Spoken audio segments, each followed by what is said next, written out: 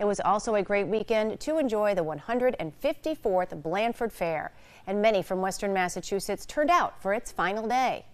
People came out to enjoy some fair food and live music this Labor Day, plus a demolition derby, agricultural exhibitions, just all around family fun.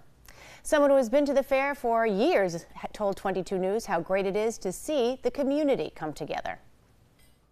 You know, you're fulfilling traditions that have happened for many years, and you want to keep doing them for kids to come, so they know exactly what kind of pride to have in their town.